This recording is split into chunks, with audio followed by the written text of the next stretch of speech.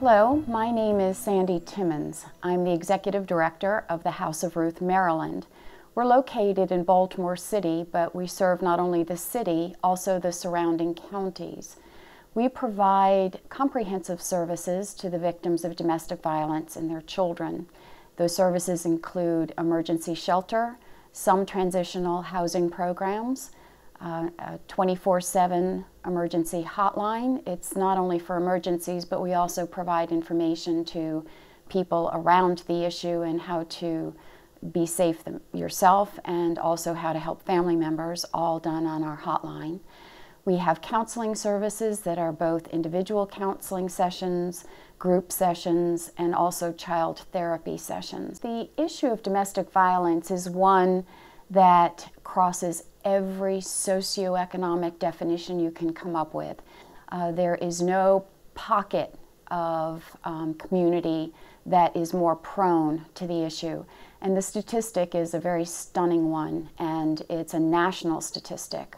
Every major survey that's done continues to come forward with the fact that 1 in 4 women at some point in her life will be in a violent domestic situation. Today, where it is clearly defined as an issue, we are gathering as a nation and as a world, we are gathering all kinds of statistics around it. There's a tremendous amount of research being done on how best to serve people and how best to measure that success so that that can inform the work that's being done. And in addition to that, we're becoming more understanding of how all areas of the community need to work together in order to mitigate and support this issue.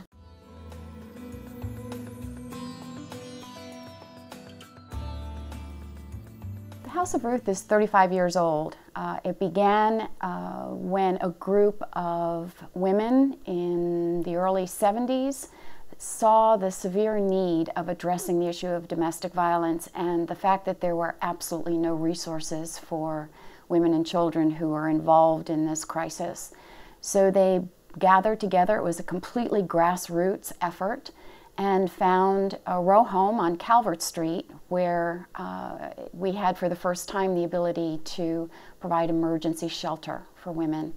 We have an entire legal clinic within our agency. We have at any given time around 20 paid attorneys. We pay the salary and the services are provided to our clients free of charge. They are primarily to provide protective orders for people who are in crisis, who are in danger. Our attorneys are located not only in this office but in courthouses around the city and the counties. Domestic violence is all about power and control. The abuser, over a long period of time generally, eats away at many different facets of the abused's psyche. There is a wearing away of the victim's self-esteem, of her sense of worth, of her ability to remain an independent thinker. There is a wearing away of financial resources.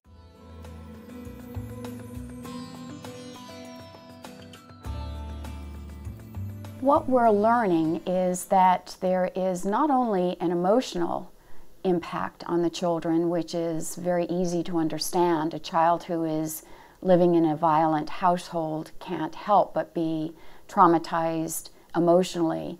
But what we're finding now is that current research is demonstrating just how much damage is done to cognitive skills. So that has become an even more serious issue for all of us to be aware of and to deal with.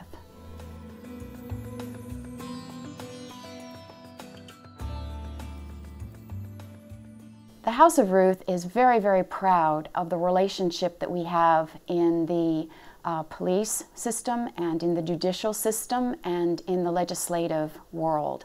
The police are the people who see this first in very, very many cases, and so the House of Ruth does an awful lot of teaching of police forces in the city and in the counties to help the officers understand how dangerous a situation is.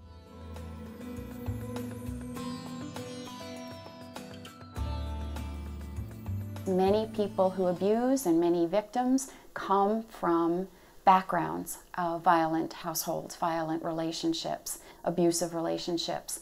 And so it's very likely that a woman, when she seeks her next relationship, will fall into the same kind of relationship. We need, as service providers, to understand that that too is part of what we need to help her understand and help her through perhaps again. And it's difficult to pull through these cycles, and we need to address this as a long-term help and support for the people that we serve.